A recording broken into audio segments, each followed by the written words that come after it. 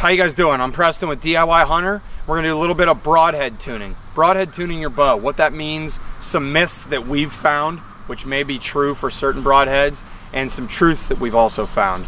So one of the things I'm gonna do here is go over how I broadhead tune a bow and what that's gonna consist of.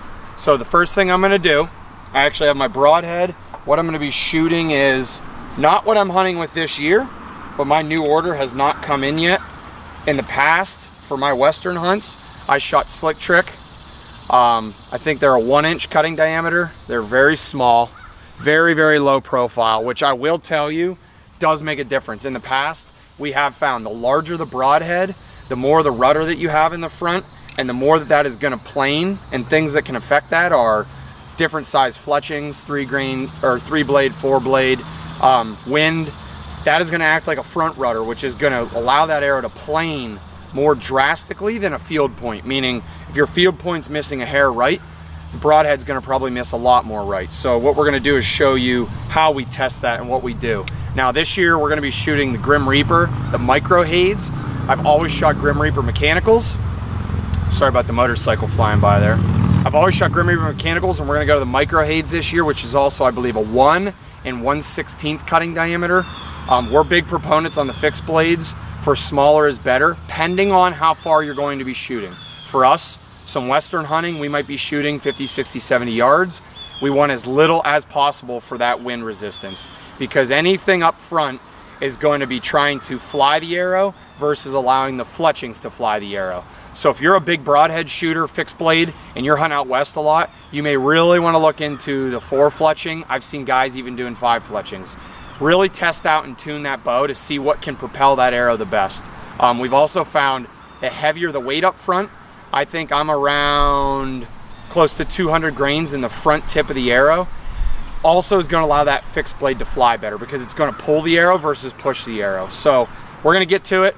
This is how we shoot a fixed blade tuning to see if your bow is tuned to spec, because what you don't want to do is get out there on that game of a lifetime. You miss because you didn't have your arrow tuned.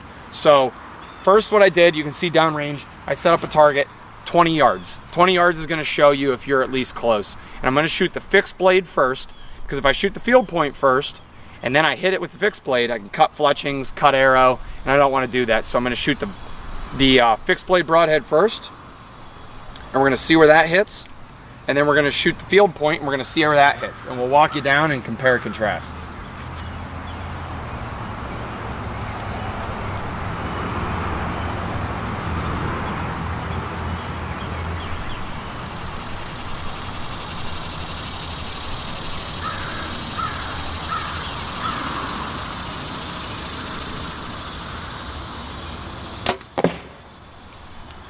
Well, that ain't good, guys.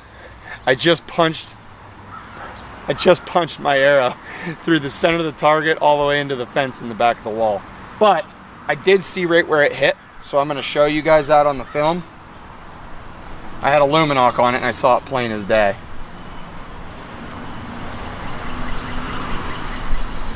I think I need a new broadhead target. Sucker's only a year old.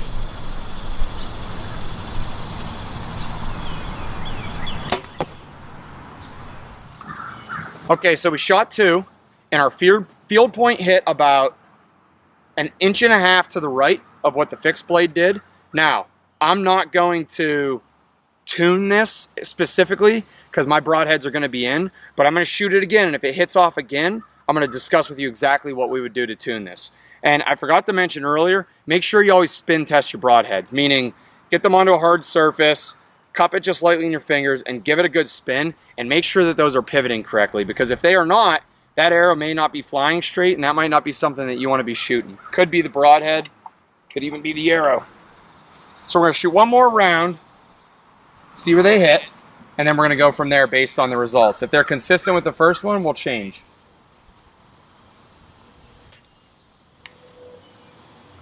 Okay guys, so we got the same results on the first 2 shots.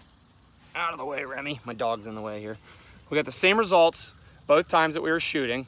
And what I want to show you here is I do need to sight in my 20 pin again, because my 20 pin, I just reset a bunch of weight on my arrows and they're not sighted in. And what are we gonna show you? No, stop. So, as you can see here, this is because this weighs 25 grains more, but I got to re-sight in. I shot 2 rounds. The fixed blade, this is the fixed blade, here's the field point. The field point on both shots hit roughly 2 inches to the right. So both shots I hit, my field point hit 2 inches to the right of my fixed blade. And I'm gonna show you why that's relative and how we fix that.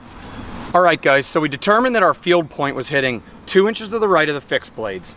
I know a couple of my weights are off and a couple of my pins are off, but they consistently were doing the same thing, which means once I tune my 20 pin and my weights are consistent on the arrows, they're gonna hit identically. So, that being said, what you wanna do now, most people would shoot the broadhead would miss, so forth, and they would think, okay, I'm gonna change all my pins. That is not what you wanna do.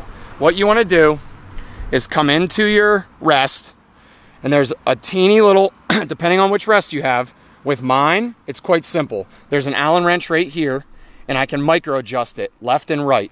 Now here's the important part. When you're adjusting that rest, what you wanna do is always go toward the direction that you missed. Meaning, my field point was hitting in the center of the target, my fixed blade was hitting 2 inches to the left.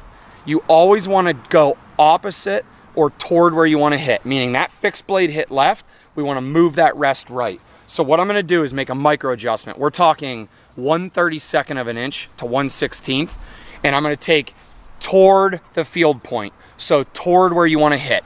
My fixed blade hit left, I want it to hit right, I'm going to slide that rest right, and I'm talking, guys, micro adjustment.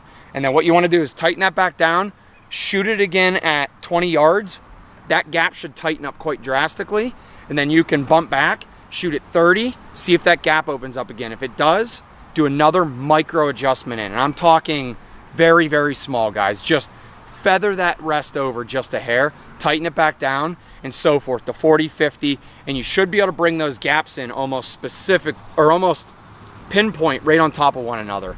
Now, if that's not the issue and the arrows are kicking or torquing and you're missing high and low and they're kind of all over the map, that's something you might want to go see your bow shop for. That could be a multitude of other things. Could be poor flex in the spine. You might have too much weight up front. It might be the fletchings that aren't holding up with the size of the broadhead on the front. There's a multitude. But for pure broadhead tuning, if you're grouping, because that's all we're looking for is groups, this is going to be your simple solution that you can do in your yard. You don't have to go to the bow shop for. If you don't feel comfortable with doing it, I still recommend going to make sure everything's coming out okay. But this is how we broadhead tune our bows. It always seems to work.